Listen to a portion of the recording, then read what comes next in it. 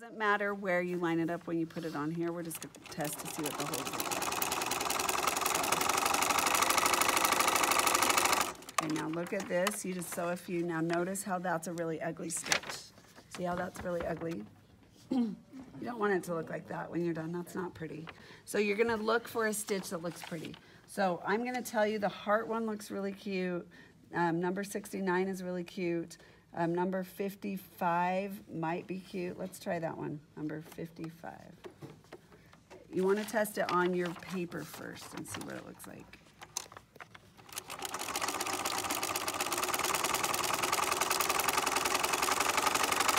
And you want to make sure your machine is working.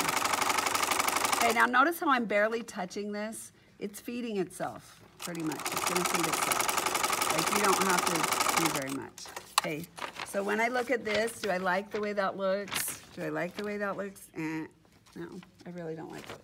So I'm actually gonna do, let's do number 40, is that 45 or 46? 45. Okay, pound 40, I think it's 46 actually. 45 is that one. So pound 46 is the hearts. I'm gonna show you what the hearts look like. We're gonna make sure they're working on this machine. Sometimes you'll have machines that some of the stitches aren't working. And so we want to test it to make sure that the stitch is actually working. Okay, so now it looks like this. See the cute little hearts? So that stitch is actually, it looks really good.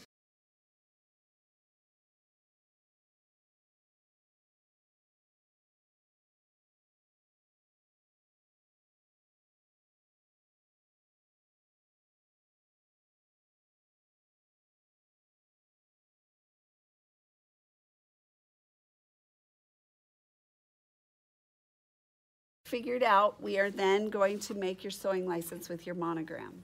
Okay, the sewing license, the edge is going to be first. So if you look at these samples, you will notice that these are even from the edge. They are exactly 5/8 inch from the edge.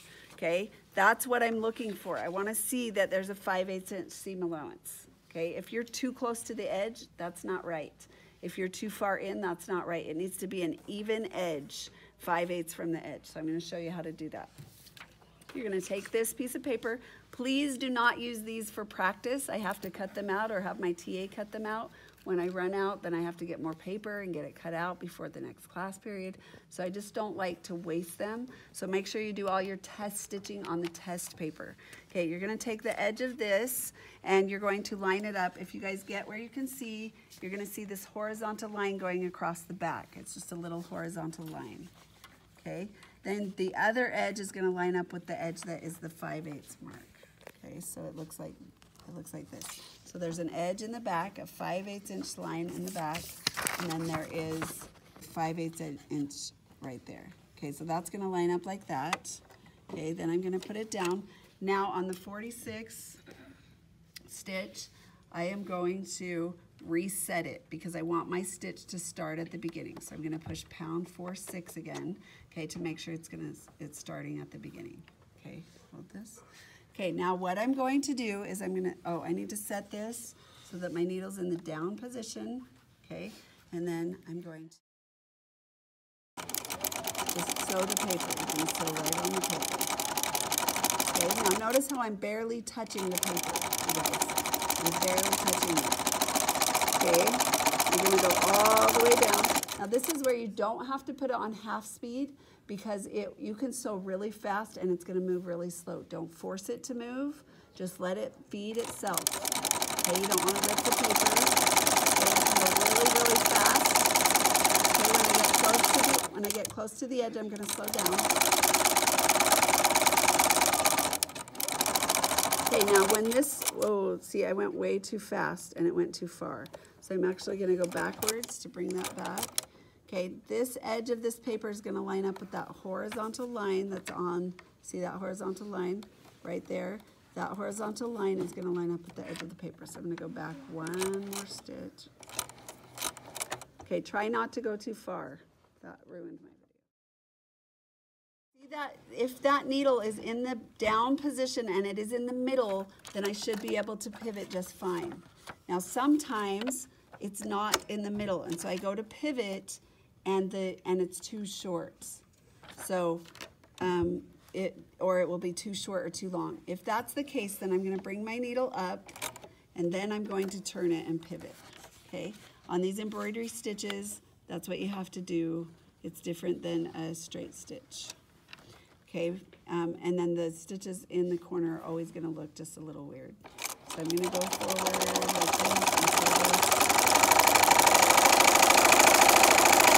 Notice how I'm barely touching it. The only thing I'm doing is making sure that it stays lined up with that line. Okay, I'm going to slow down when I get to the end. Okay, I want this edge right here to be lined up with that horizontal line on the bottom. Okay, get really close so you can see the horizontal line that's going to the bottom. Okay, I want that to be lined up with that. Okay, now this is not in the middle, so I'm actually going to bring the needle up and I'm going to turn it so that it is centered in the corner again. Okay, and then I'm going to do this one. This is where you guys that want to go fast, this is your chance to go fast. Just don't get your fingers in the way. That's the most common injury. So. Did you sew yours? No, I just fell. Oh, it's worse when you sew it. It goes into the bone sometimes. Oh. Yeah. Okay, keep your fingers away from the needle. Okay, and then slow down when you get to that edge. Okay, right there, my needle is right in the middle and I'm stopped right at the line, so I should be able to do a normal pivot. Okay, and then I'm going to finish. Okay, and then when that line is lined up, I'm going to stop. I'm going to bring my needle up by pushing that in. The needle will come up, and then I'm done. Okay, now my edge is see the hearts? Okay, you guys can see the hearts?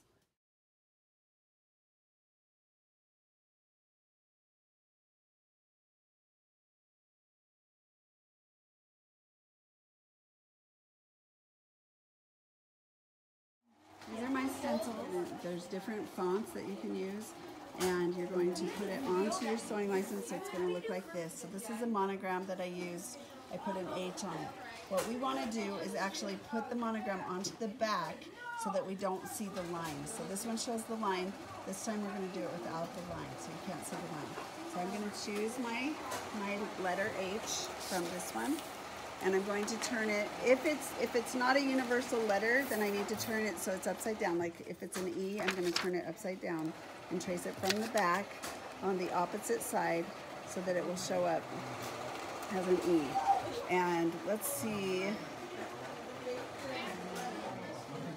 yeah, let's do an E.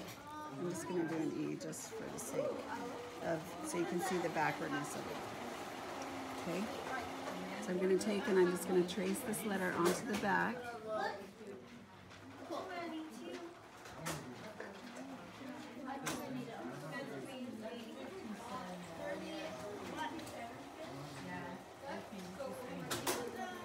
Okay, now I have my E on the back. So after, and it's backwards. But after I stitch it, I'm going to see it on the front just stitched. Okay, this one, you guys, I did a monogram on the front.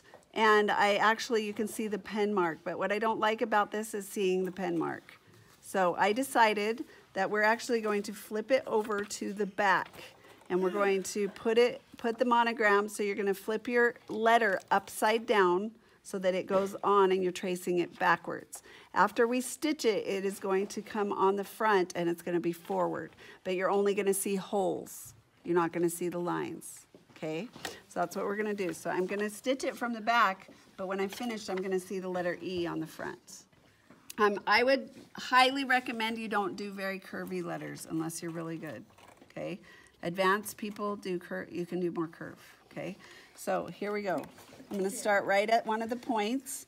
I'm going to look inside the window and see the beginning of my line right there. Okay, I'm going to shorten my stitch. I'm going to change the length by pushing this button down to a 1.5.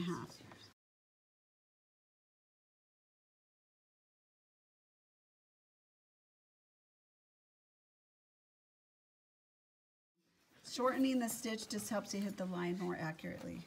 Okay, so then I'm going to stitch, I'm just going to stitch the letter.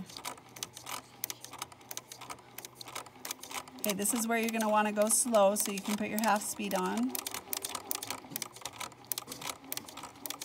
Okay, now there is a little curve in this one. Don't use curves unless you feel like you can handle them. I'm going to feed the curve and watch through my windshield and try to make sure I'm hitting the line, but also try to feed that line in. See how I'm not even perfectly on the line because curves are really hard to hit. I'm really even a teacher, Yep. so. Okay, curves are really hard to hit. This on the curve, you have to watch the needle closer where it's hitting.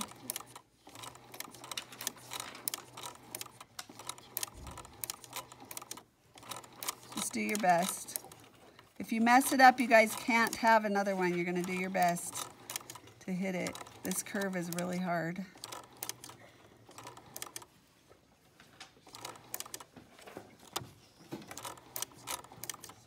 Okay, now right there, I'm gonna just pivot back. That's the hardest part right there. Now remember, if you don't hit it perfectly, the line's not gonna show on the front. So don't worry too much about not hitting it perfectly. Just try to make it look good. Okay, and then get to the corner and then we'll pivot. This is why we get embroidery machines to do our letters. Okay.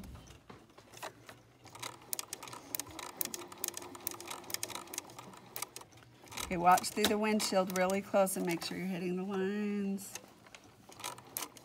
Now notice how I'm not hitting the line exactly. So this one's a really hard one. I would do one with less curve in it if you can. I thought I would be brave and try it with a lot of curve, but it's still hard. Okay, and then, okay. This is why I don't want you to just throw them away if you get off the line a little bit, because obviously it's not that easy to always hit the line. The straight lines are easy to hit, but the curved lines are a lot harder to hit. Okay, so right there, you don't want to see the line, so remember, do it backwards on the back, and then you're going to see it from the front. Okay. Then you're going to take your pen, you're going to draw a line, you're going to write your name on this line, your first and last name, okay, and then you're going to write sewing license, and then you're going to put a line there, and I'm going to take my stamper and stamp it so it will look like this, and that's it.